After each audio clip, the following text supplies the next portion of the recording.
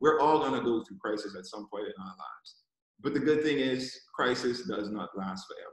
There's always an end to it. There's always a season that we're going to go through hard times, but we're always going to come through that season.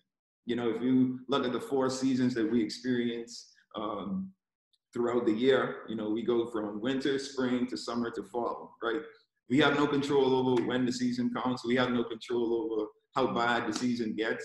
You know, we can't control how hot it gets in the summer. We can't control how cold it gets in the winter.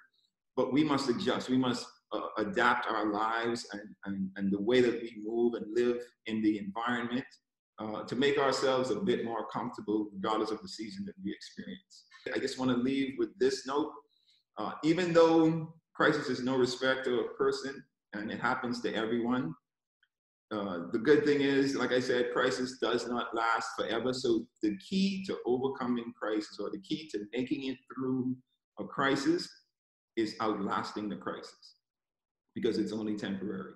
Regardless of if you think your crisis is going to last a few days, a few weeks, a few years, there is an end period.